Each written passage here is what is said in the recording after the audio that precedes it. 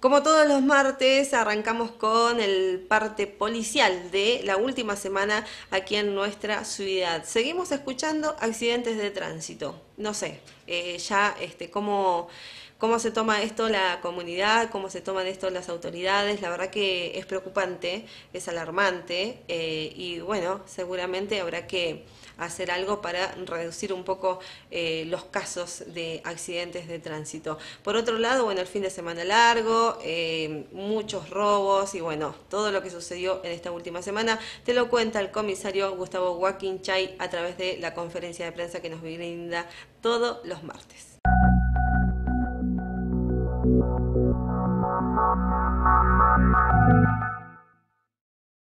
Vamos a dar parte informativo desde el día lunes 4 al lunes 11 inclusive del corriente mes. Comenzamos con el lunes 4, un robo en grado de tentativa a las 2:50 horas en el local Ciudad Gótica ubicado en Roca y Ceballos. Se constituye personal policial la solicitud de una persona que manifestaba que le habrían sustraído el teléfono. Cuando se observa el sistema de seguridad de cámara, se percibe que una femenina habría tomado el teléfono de la persona afectada. Cuando éste le hace el reclamo, la persona se ofuscó y comenzó a realizar desórdenes, por lo que hubo que demorar a la pareja y trasladarla a la comisaría. El lunes 4 también, alrededor de las 20 horas, tuvimos un robo con arma en calle Luis Monti, al 300 aproximadamente, lugar donde vive una señora de 93 años, donde alrededor de las 19 se presentó un masculino que ella lo conocía como un vendedor ambulante, solicitándole agua. Cuando la persona le abre la puerta, irrumpe violentamente el masculino, la amenaza con un cuchillo que había en el lugar, exigiéndole la entrega de dinero y el teléfono celular. Producto del empujón que recibe la señora, tuvo lesiones leves. En este sentido se encuentra trabajando personal de brigada, tendiente a establecer la identidad del autor. A la señora le sustrajo un teléfono celular marca Motorola y la suma de 2.400 pesos. Después, el día martes, tenemos un siniestro vial con lesiones graves a las 22:30 horas en Buenos Aires y Corrales. El primer protagonista, una joven de 19 años que circulaba en una moto Zanela 110, y el segundo protagonista, un menor de 16 años que circulaba en una moto también Zanela 110. El siniestro se produce cuando la femenina circulaba en sentido este por calle de Buenos Aires y al intentar girar hacia el norte por Corrales es colisionado por el menor. Se trasladan ambos ciudadanos al hospital local y la femenina presenta fractura de clavícula. Acá se realizaron las infracciones correspondientes hacia el progenitor del menor por permitir la conducción de un menor de edad y en un birrodado con falta de documentación. El miércoles 6, también 17:20 horas, en ruta provincial 14 puesta, un accidente de tránsito con daños materiales. El primer protagonista, una joven que se acompañaba a su vez de su hermana y un bebé, quienes se movilizaban en un Fiat Uno, y el segundo protagonista, una joven que se movilizaba en un Toyota Corolla. ¿Cómo se produce el accidente?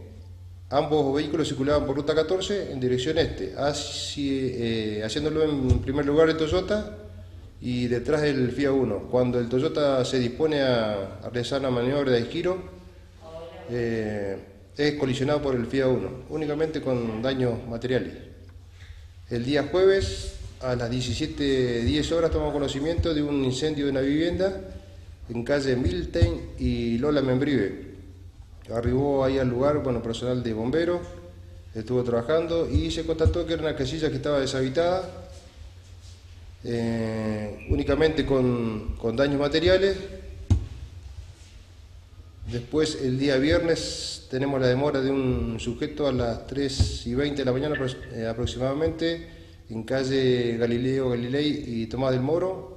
Un sujeto transitaba con elementos presuntamente mal habidos, manifestaba que había estado reunido con unos amigos y que los elementos eran de su propiedad. Es demorado en la averiguación de antecedentes y los elementos fueron secuestrados, siendo un asiento de inodoro y una pileta lavamanos, que estaban en buenas condiciones de uso. El día viernes también un incendio de una casilla a las 6:50 horas en el sector, en la sección 15. El personal de bomberos concurrió a calle Lola Membrives, sobre el sector sur, en una vivienda también de precaria construcción, de 5 por 4 metros, que tampoco estaba habitada y que se usaba en forma ocasional.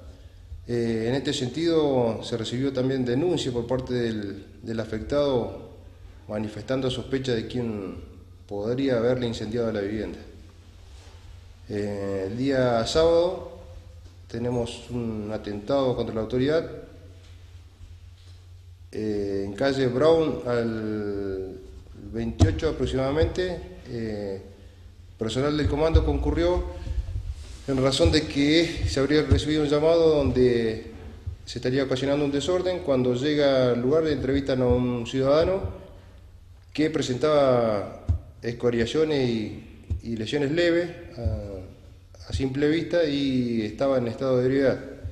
En ese momento se acercó un vecino que, manifestó que la persona lesionada sí habría tenido un altercado minutos antes y que vivía en el lugar. Mientras se producía la entrevista con el vecino, el lesionado, aprovechando un descuido del personal uniformado, golpea a un uniformado en el rostro, por lo que hubo que demorarlo y trasladarlo a comisaría. En ese interín el demorado manifiesta que presentaba un fuerte dolor en el pie, se lo traslada al hospital y se certifica fractura en el pie derecho. El día sábado 9 a las 5:15 horas en 9 de julio y ruta 14 también tuvimos un hecho donde concurre personal policial del comando entrevistando a un joven de apellido Tricanao que manifestaba haber sido agredido por dos masculinos quienes le habrían sustraído la campera y una bicicleta de color roja, aportando el apellido de los ciudadanos. También este señor presentaba un corte en el rostro a la altura de la boca. El día lunes 11 a las 13:20 tenemos un hecho en calle Trana y Brown, donde hay una construcción deshabitada. El encargado de la construcción manifestó que se ausentó el día 8 a las 5 de la tarde y que a su regreso el día lunes contactó el faltante de una moladora, un taladro de color rojo y una soldadora. No hubo violencia en el edificio. Esos son el parte de la semana. Comisario, buen día. Llama la atención la cantidad de accidentes de tránsito que no cesan. Y por otro lado, consultarle con respecto a los hurtos o robos que han habido en la ciudad. Me imagino que la Brigada de Investigaciones habrá hecho los respectivos allanamientos. ¿Cómo han sido con resultados positivos? Nosotros la semana pasada se realizaron 3 allanamientos, no con resultados negativos lamentablemente, pero la brigada sigue trabajando y en lo sucesivo vamos a ver si tenemos novedades con respecto al hecho de la señora que fue víctima de un robo con arma. Teniendo en cuenta que pasó un fin de semana largo, ¿cómo fue el trabajo, los controles en las rutas? ¿Era un operativo en conjunto con seguridad vial y con el resto de los organismos? No, nosotros no tuvimos en esta oportunidad la colaboración de seguridad vial, únicamente estuvo policía. Tenemos que destacar que la Dirección de Seguridad, abarca varias comisarías y tuvimos varios eventos en el fin de semana.